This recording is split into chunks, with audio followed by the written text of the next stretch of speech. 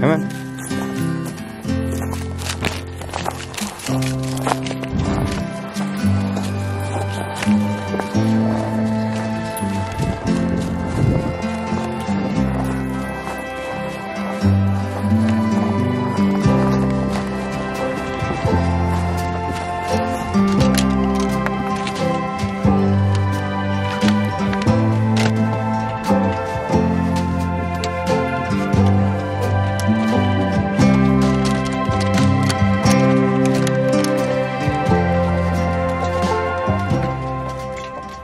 Alright guys, welcome back to Acres of Adventure. So today, what we want to do is get our Great Pyrenees and our Wheaton Terrier.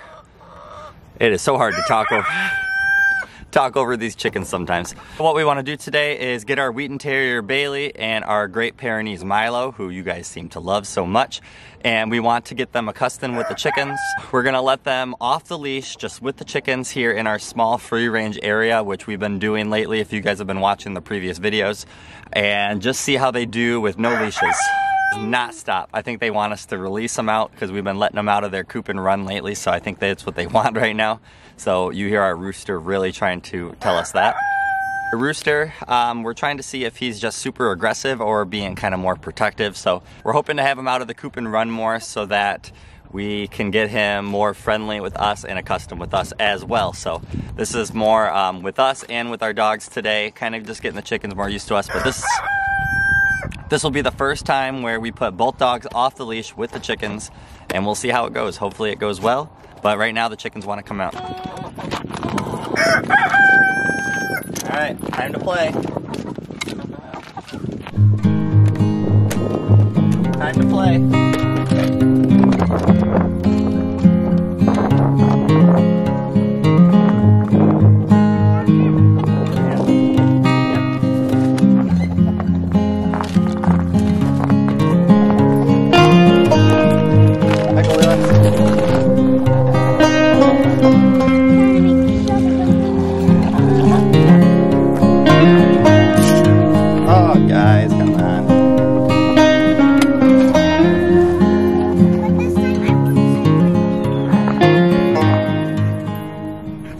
Alright, before we let the dogs out and everything like that, it's pretty early, but we'll see if we have a chicken egg yet this morning, so I'll open it. Let's see if we have them.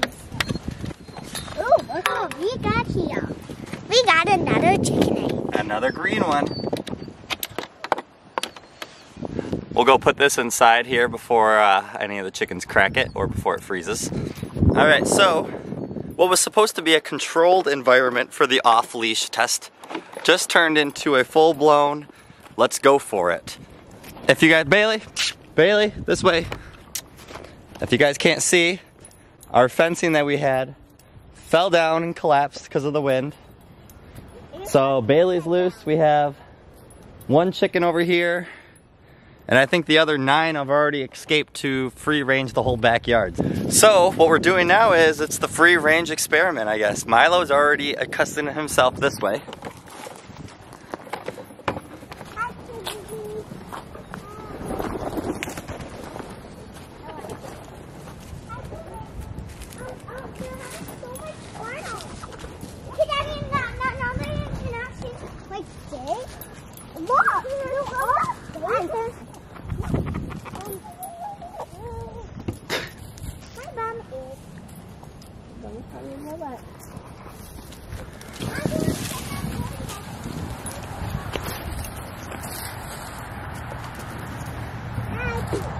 Here you go, babe. Alright, as I said, it was supposed to be... I do not like talking over him. But what was supposed to be a controlled environment back over there where the coop was with our fence, as it fell down, and as soon as I came out here, there was only 3 chickens, and by the time I got closer to them, about 8 of them were all out, sprinting out of the fence line that we made for them. So this is their first time free ranging on the whole backyard. And the dogs have been doing good. Bailey is the one kind of patrolling them the whole time, seeing what's going on. And Milo, way back over there, just wants to be next to us. could care less about if the chickens are outside or not. It's the reason we got him in the first place was that so when we start having any kind of animals here, that he would protect them, which he's still doing, but he's just not doing it in a way that we think so. But Bailey seems to be the one that is at least observant of the chickens. I don't know if she's necessarily protecting them. She is patrolling them, making sure that they are not harming us, I guess. Maybe, I don't know.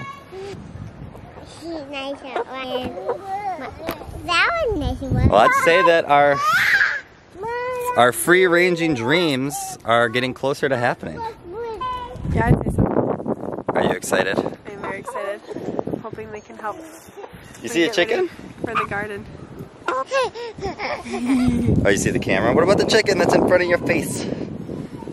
Yeah, oh. Chickens are all around here, hanging out with us. We're just hanging out. Some chickens, Bailey, the girls. And then this guy over here does not want to be a part of the chickens. You gonna go see Delilah instead?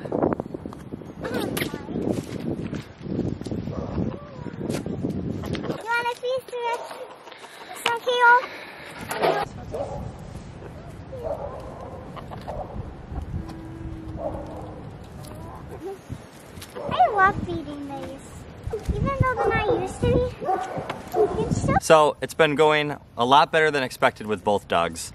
The only thing disappointing has been Milo has seemed to just want to be away from the chickens. And we've kind of talked about it, that when they were in their coop when we first ever moved them out here, Bailey would go at Milo when Milo was near the chickens because Bailey was so obsessed with these chickens being outside. And I think that's kind of feared Milo from the chickens a little bit. The good thing is in order to protect the chickens, he doesn't have to be this big friendship between the chickens where he smells the chickens and hangs out with them.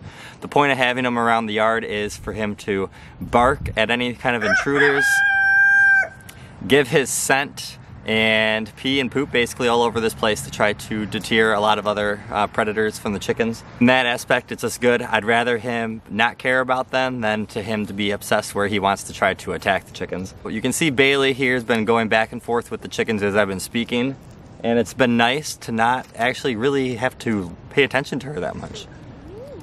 She still gets pecked a lot because she wants to be right in their faces.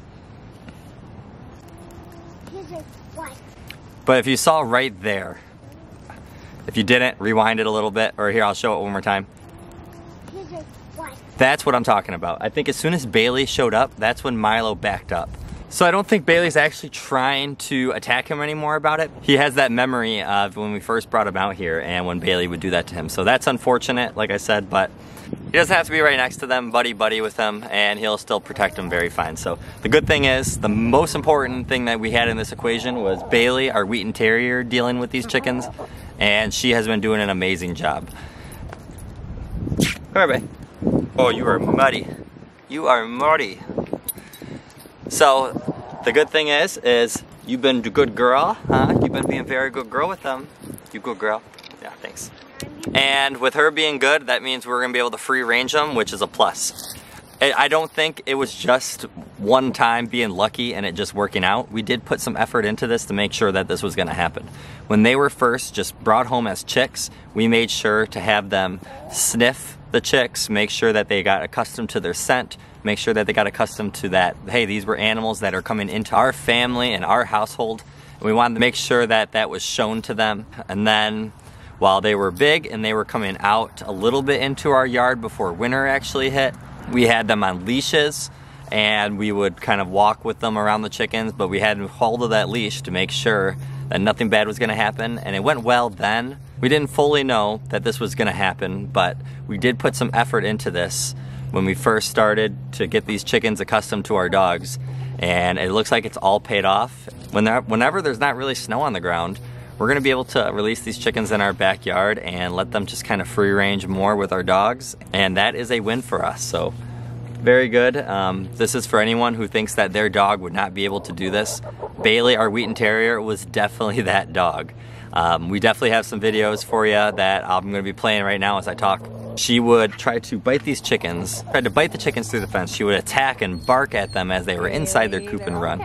So you thought for sure if there was a dog that wasn't gonna do well, that would have been her, but she has surprised us. She is a very good girl. She's a good dog. She tries to protect us at all times. Probably getting that first chicken egg was definitely the best day with the chickens, but this is that second best day with the chickens. More kind of best day with the dogs kind of thing, but the fact that the dog and chickens can coexist now is amazing. Here's Sunny. Sunny's the one that I hope's been laying our green eggs, but she's an Americana, and she is my favorite chicken. Bay, back up. Bailey. See, I still have to say Bailey's name every once in a while. She still has a little bit of instinct because they like to peck at her a lot, but Sunny is one of my favorite chickens. And here's Rosie. Bailey, no. Here's Rosie, and Rosie might be laying our first brown egg that we just got yesterday, so. Milo, are you taking the kale? Milo, are you stealing the chicken's kale?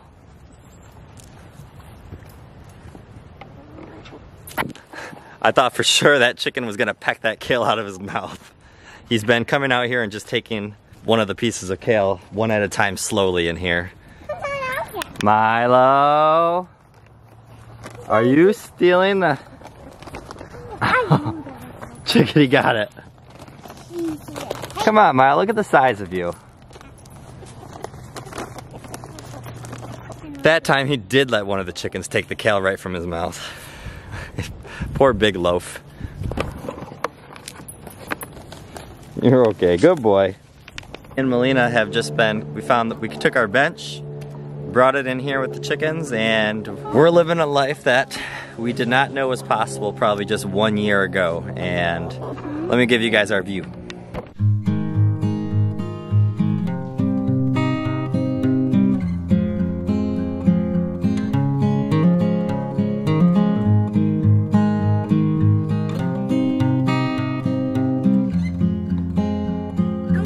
Oh, you got it? We got another one.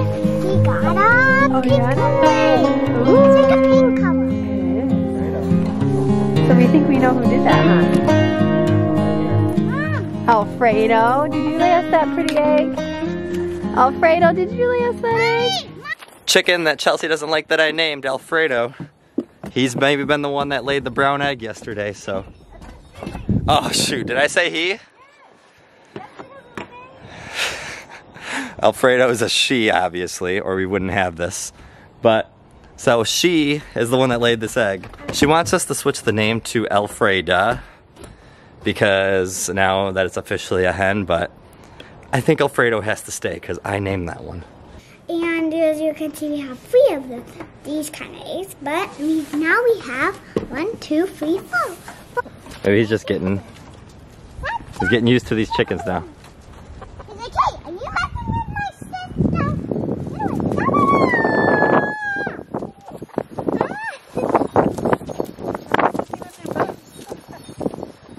Now it's time to put the chickens away. Guys, in here. Look, they're all in there eating.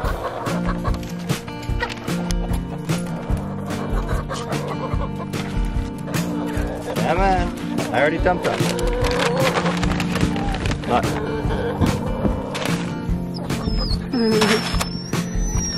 They don't want to go back. Come on. Come on. In there. In there.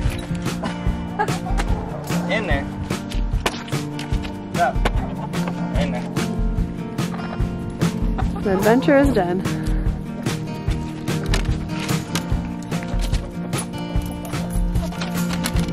Back up. Ah! Jeez Louise. Today was 100% total success. It makes me and Chelsea more than happy to be out here, sit out here, enjoy the chickens, get bit by the chickens, mostly just our rooster, and it's just a very amazing sight to see them being able to free range, roam around, do what they need to do, just be a part of nature how they're supposed to and not just sit inside their coop and run all day. So I think whenever we have nicer weather, not even nicer weather, but as long as there's not snow all over the ground, why not let's try to get them out and try to get some ranging time in for them for the day. When we first brought them home as chicks back in October, this is what we dreamed of when we had them. We wanted them to be able to free range with our dogs in the backyard, do what they need to do, help our garden, help our lawn, give us eggs, and most importantly, have healthy animals the way they're supposed to be. They're not built to just sit inside, run and coop all day long. They are built to be out and be a part of nature and enjoy the fresh air, enjoy all of our lawn and everything that we have. So the fact that now that we can do that for them, we know that over time, the relationship between these dogs and the chickens are only gonna get better. It's just an amazing feeling to be a part of now. I am super excited. That means our chickens are only gonna get healthier and be stronger. Our eggs are gonna taste better. They are gonna lay more eggs because of that reason. So thank you guys again for watching. We are excited. It was a double egg day. We got a green and a brown egg. So both of our hens both laid on the same day. So that's exciting. Our first day getting 2 eggs in the same day. Thank you again for watching. If you haven't already, please subscribe. We have had our most subscribers we've ever had in a 1-month period this past month. So thank you guys for following along with us. And we will be back and we will see you guys in the next video. See you later.